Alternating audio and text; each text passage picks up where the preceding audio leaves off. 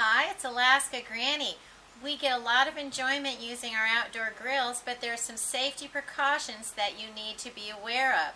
Always make sure that you keep all debris clear from your tank, nothing combustible within at least 10 feet.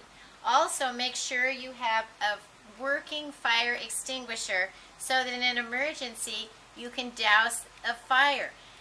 Most of the time what happens with a grill is a grease fire, and you can't put those out with water. You need to put those out with something like a fire extinguisher. Then you need to make sure that your tank is certified to meet the guidelines of the current safety regulations.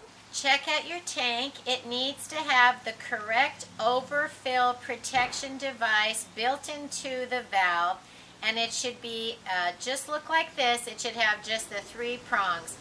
Also know that a propane tank can expire, and they have a date stamped on them, and you're not allowed to refill them if they're more than 12 years old. That's when you need to replace your tank. Know that when you want to refill it, you want to take it to a certified propane tank distributor, and you want to have the attendant fill it for you.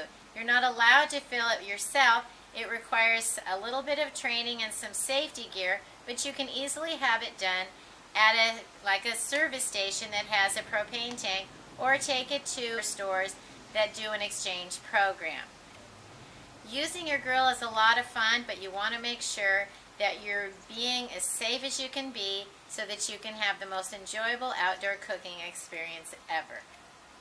Learn more at alaskagranny.com, and please subscribe to the Alaska Granny channel.